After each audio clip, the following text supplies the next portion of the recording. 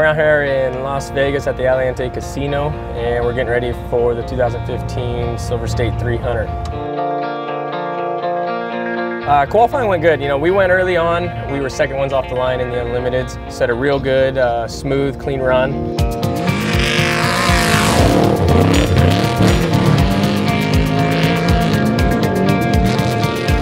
And our run stuck as the fastest time until Dale went. Dale Dundell, always fast at qualifying.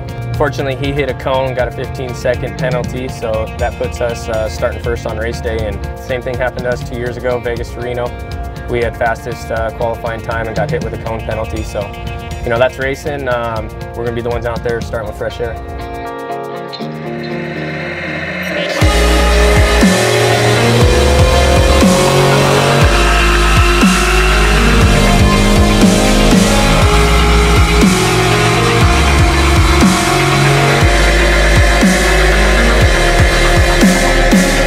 Driving the truck, these things are insane.